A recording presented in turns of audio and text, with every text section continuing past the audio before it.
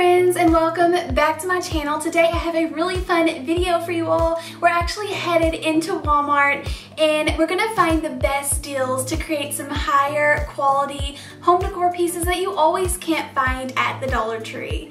This video is sponsored by Fetch Rewards, and I'll share a little bit more about them later on in the video and how you can start earning money back today. But let's go ahead and get on into Walmart, see all the new fun craft items that they have and how I end up using them. So walking into Walmart's crafting section, I was already blown away. They have so many options and they're constantly adding. I did have to try to be careful because a lot of the pieces were marked wrong where they were setting. So they were in the wrong place. Like I took one of these to the register that was supposed to be $5 to $6 and it rung up for $13. So be careful of that. But a lot of these larger pieces are definitely worth the $10 in my opinion. You are not going to find anything like this cheaper at your local retail stores, even like Hobby Lobby and Michael's. Some of the enamel pieces were a bit pricey in my opinion. I hate spending more than $25 on something that I'm going to have to come home and craft, but I do not care a bit to spend $10 on something that I know I can personalize and customize to something that I love and make it my own. So you are going to save a ton of money if you buy the bare like raw wood pieces versus the pretty farmhouse finished pieces, although it is so tempting. But I got some really good stuff, and you just have to take a couple of extra minutes to paint it or finish it as you would like. But a lot of these pieces are super large. They have it priced at all different prices, so it would fit into anybody's budget, just depending on how large you want to go. But I love the signs they are adding with the bead hangers, and these were like multi-pack, so much potential, and they even have tons of options for decorating these signs. These little wood trucks, or actually this is kind of big, but it was new to me, and then I picked up one of those signs to use with my Cricut later on this year. But so much potential. I just was in love with it all.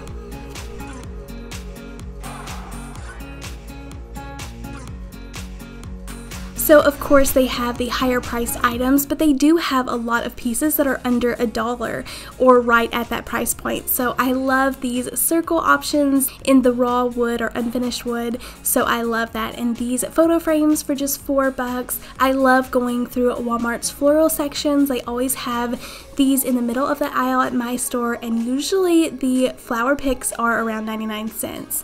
I love these hanging succulents. Now this is in the wrong place. It is a little bit more pricey. It's around $5 or a little bit over, but they have a ton of different options, and I use these all the time. If you're watching my DIYs, you know I love hanging these out of every kind of pot and planter that I have right now. They just give it a nice higher end look, and these are so trendy, and they had several different styles and colors, so I did splurge on those.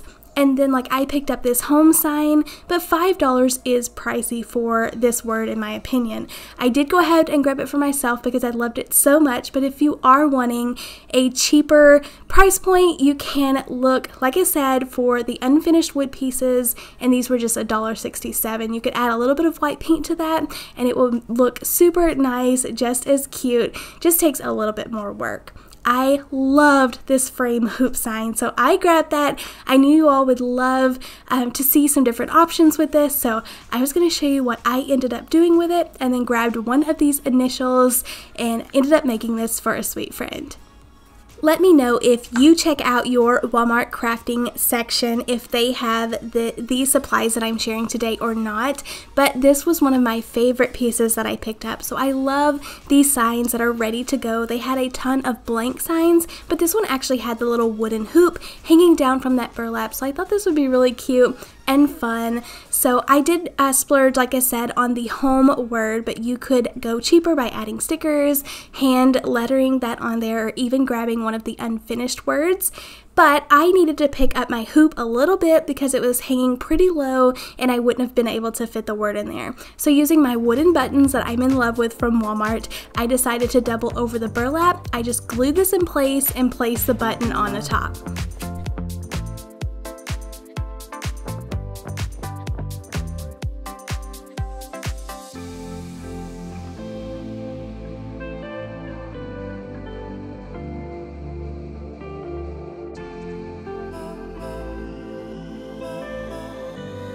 I picked up one of the initials and then just tacked the little hoop down in place with a dot of hot glue, and then using some antique wax to cover the letter. That way it's not painted 100%, it has a little bit of a faded look, so this does appear to be like stained wood. But even though you are doing this on MDF, you're kind of getting the same effect, but this was super inexpensive. I let that completely dry, glued it in the center, and then added in some greenery touches as well as some of these mini little sunflowers that I picked up from Dollar Tree.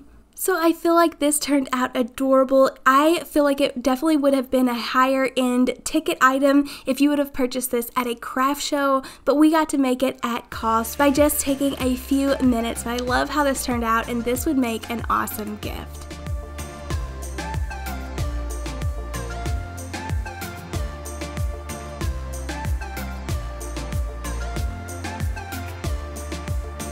Next up, while shopping, I found these nice plaid plank pieces. These were $3.97, so right under $4. I picked up a few of them and I instantly knew what I wanted to do. I was going to try to connect these together to make a larger piece. So the first thing I had to do was strip them down. I pulled off the labels and took the little hangers off of the back, and I'm actually going to be attaching these together a little bit later on. First, I wanted to give these a coat of stain, so using my favorite flagstone stain. That's all I use on anything anymore. I just love it so much right now. And these were a little bit tricky to stain because they did have a lot of details underneath and getting the sides of the boards, but I just took a couple extra minutes, and then after that dried, I sanded it to give it a little bit more of a distressed look and let some of that lighter color wood show through. And then using some wood glue, I am attaching these with some tower blocks.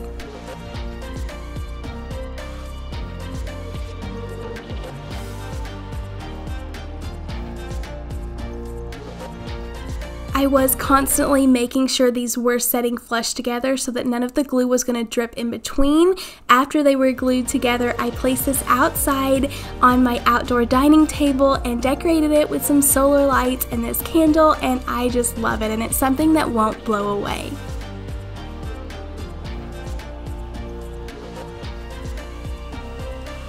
Now I want to stop and take a second to let you know a little bit more about Fetch Rewards and share with you just how you can start earning money back and how I love earning money back just by taking a second to scan in my receipts on purchases that I'm already going to be making anyways. So all you have to do is download the app to your smartphone, and anytime you have a receipt or purchase anything online, you just scan the receipt. It only takes a couple of seconds and you can start earning back points to all of your favorite places. It's so exciting earning gift cards from Starbucks, Target, Amazon, Visa gift cards. You can even link your Amazon account, so anything that you are purchasing online, all of your e-receipts, they will definitely count too. You'll be able to earn money back just from grocery shopping, running your errands, eating out at restaurants.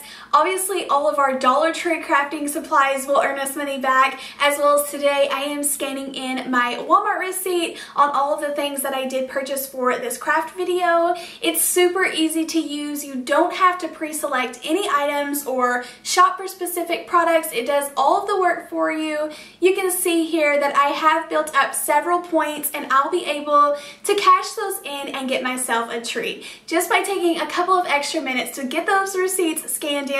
And like I said, it's purchases that I'm already making anyways. Be sure to go check out the links down in the description box, and if you go click the link, you can earn 3,000 points just for uploading or scanning in your first receipt. Make sure you add KraftsbyKatelyn whenever you are getting signed up. So be sure to go check that out and start earning money back today. But without further ado, let's jump back into crafting and seeing what else I make with more of these awesome Walmart finds. So this is one of my favorite finds for around $6. It is a huge sign, and actually I think you're supposed to decorate the front, but I ended up flipping it over so that it would have this cute little frame around the edges. I removed the hanger, and then they all have like little tags screwed in there to make sure that they are going to stay on there. So I did take a screwdriver and unscrew that and remove the staples using my just pliers and wire cutters, and then using sandpaper I'm trying to blend all of that in because it did have those tiny little holes, so I go ahead and sand all the way around the edges. Now, I did pick up this galvanized heart from the Dollar Tree, but I am going to be using everything else from Walmart. I found that small little white heart from Walmart, as well as these letters and that little burlap letter, and these were all around $1. So a great price point. We would all be so excited if Dollar Tree had wood pieces like this that were actually finished in the whitewash from Dollar Tree. So I feel like that was a great price and so easy. It didn't take any work at all just to glue those down in place. You can see where I removed the jute hanger. The heart did have some holes, and I wanted to cover that up, so I thought it would be fun and creative to add this little vine by adding some white paint and just kind of made it go in the same direction all the way around. And then I'm using the back of my paintbrush to add some little dots, and I just feel like this gave it more of like a romantic decorative touch and a cute project that you could display in your bedroom.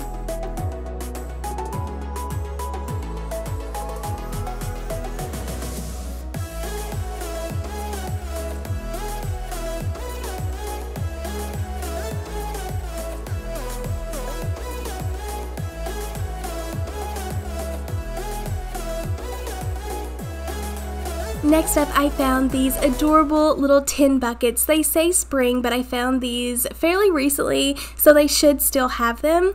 But you got a 2-pack for around $7, so I thought that was pretty inexpensive. These are like nice, hefty little buckets, and I thought they would be adorable setting out on a patio.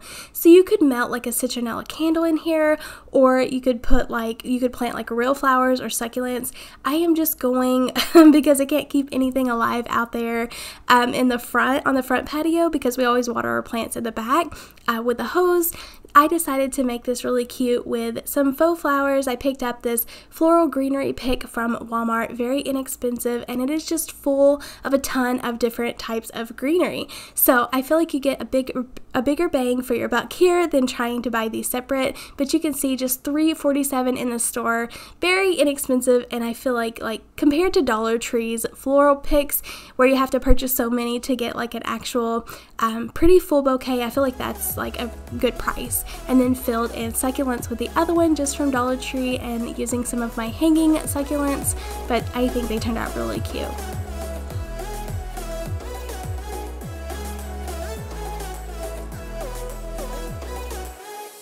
So I found these small little wooden crates. Actually, they're really good sized compared to the Dollar Tree ones. And I've actually used the Dollar Tree ones to create like fun bouquets, but you have to glue like 4 to 6 together to get something that could house plants like this size. So I thought this was an okay deal. I love that it's so big and it feels really sturdy.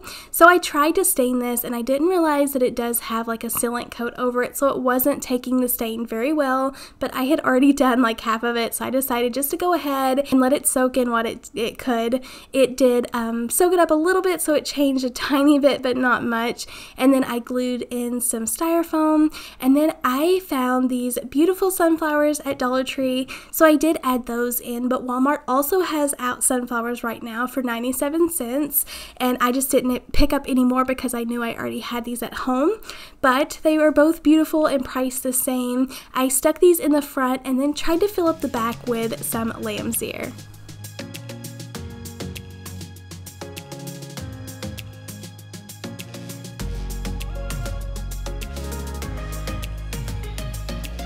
And then using these tiny little sunflowers from Dollar Tree as well. These are some of my favorite fall pieces to use, and sunflowers I feel like is something that you can definitely enjoy late summer, but this is a piece I'll get to keep out throughout the fall.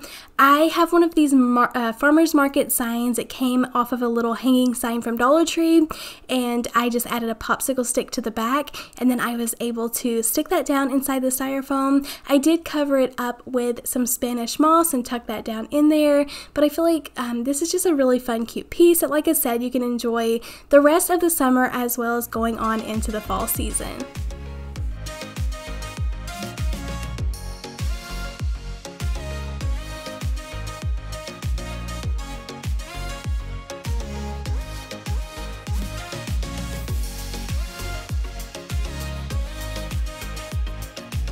Thank you all so much for coming along and crafting. It was so much fun mixing up this video and testing out Walmart craft section versus Dollar Tree. There's definitely pros and cons of both. Obviously, you're going to pay a little bit more at Walmart, But Dollar Tree, you do kind of have to skimp on the quality most of the times because you are just spending a buck. So let me know in the comments down below which one of today's projects was your favorite, where you love to shop most for your craft supplies. Don't forget about Fetch Rewards. It's definitely worth your time. Go check out that link to earn your 3,000 points for uploading or scanning in your first receipt. It's super easy to use. I use them all the time, love using it, and love getting those points back to earn free money. Thank you all again for watching. Don't forget to leave me a big thumbs up, and I'll see you in the next one. Happy crafting. Bye.